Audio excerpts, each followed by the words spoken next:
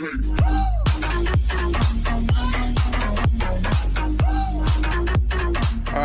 couple of, I don't know if you call them questions or suggestions from PackJag. It says, Skip, did you consider insulation bats or rolls instead of the blow-in insulation for your attic? Yes, I have. It would be much easier controlling a blockage of the roof vents in the eaves, but they might be a problem getting it under the installed attic flooring. And I know that was a consideration, getting it under the flooring. I don't want to tear the flooring out. It'd be different if they used like drywall screws to hold the flooring in. It'd be kind of a simple process of unscrewing it and raising it up and screwing it back down. They didn't. They used the air nails. I don't know if you know anything about the nails that they use in air guns, but they're coated with, I forget what they call it, it's just a blue coating.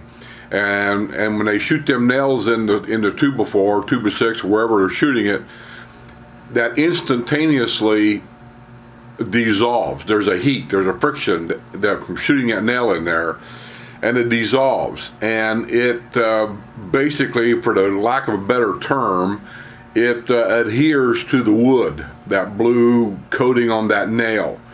And pulling it out is very difficult, very difficult.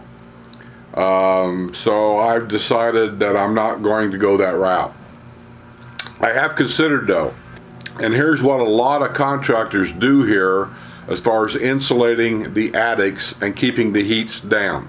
There's all kinds of stuff that they sell here. Solar fans. I've considered that. It's a fan that goes in the attic. It's like in your bathroom. It sucks the air up. So in other words, they're going to go on the roof, they're going to cut a hole, they're going to put this solar fan in, and it operates totally on sunlight. And it sucks the air through. It just keeps the air moving. It comes in from the side vents, and it just forces that air up and out of the attic. And they say that those help a lot. In my mind, it just tells me it's just going to at least keep the attic temperature, hopefully, down to the temperature of whatever it is outside. So if it's 100 degrees outside, your attic temperature will be brought down to 100 degrees. That sounds like a lot. But in the winter or summertime here, I'll bet our attic, I have never stuck a thermometer up there. I don't know. But if it was 150 degrees up there, that wouldn't surprise me a bit. It is super hot up there. But here's what a lot of contractors do here. They use reflective shield, kind of like bubble wrap. And they go inside your attic, and they literally coat everything that has anything to do with the roof. They'll go over the beams, they staple it or glue it, I don't know, over the plywood, anywhere where there's asphalt shingles attached underneath of that plywood right there, or the 2x6s or whatever, the beams, they cover it with this reflective like bubble wrap. And I've been into a couple friends' houses that's had that done. By the way, it's not cheap. You can imagine the labor cost. It isn't the material cost. It's the labor cost of getting up there, crawling around in 150-degree heat. It's one of them jobs that I'm sure that most of the contractors would much rather do in the winter months. They don't want to do it all in the summer months, but they don't really have control of that. They have to do what they got to do. So it's a young man's job. So it's not cheap. But the two houses that I've been into, I've walked in their garage on a 90 or 100 degree day, and I was just amazed of the difference of their garage temperature. Just that. In other words, they did not have any insulation blown above the garage ceiling in the attic. They had this reflective bubble wrap stuff put all through their attic. And that's all they had. And that seemed to be, well, of course I did the garage door, had the garage door insulated, but then that seemed to be totally enough. But like I said, it's not cheap. I'm looking for a more inexpensive way of doing it. And I'm also looking for a way that I can do it myself. I mean, I've got time. I'm still fairly healthy.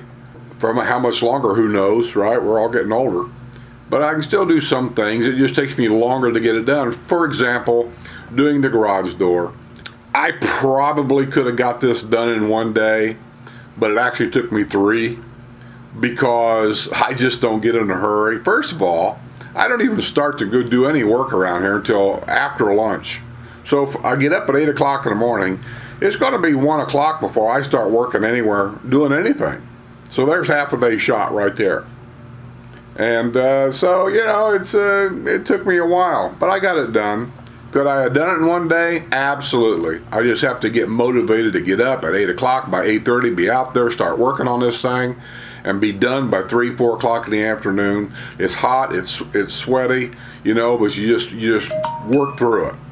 And I'm just not really good at doing that anymore. I used to do it, but I don't do it much anymore. I take my time, so it takes a while. So I was thinking about the blow-in insulation because it's something I can do. It's something that doesn't take, what I'll say, a tremendous effort, I don't think, to crawl up there and basically kind of stand in a 8 foot by 8 foot square area moving this hose around. I think these will blow it out quite a ways if I wanted to, and just fill it up. I just need to have somebody downstairs to keep dumping them bags of insulation into the machine, or if I have to do it by myself, that could slow the process down quite a bit.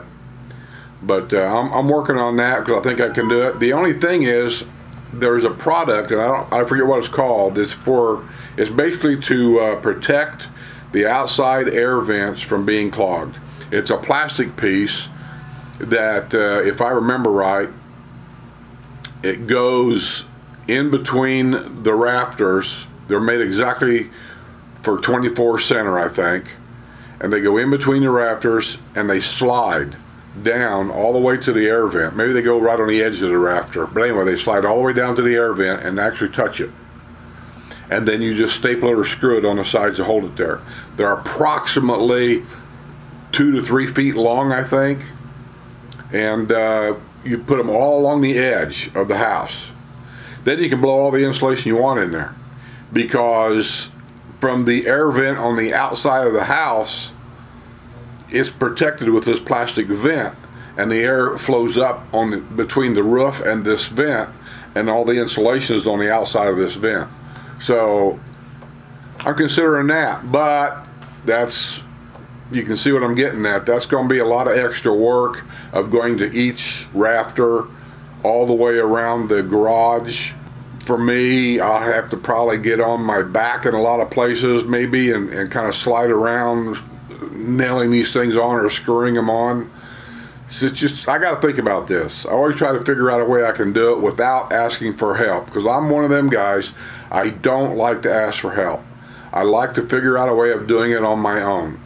So, but thanks for the suggestion, because I have considered everything and I haven't decided on anything yet.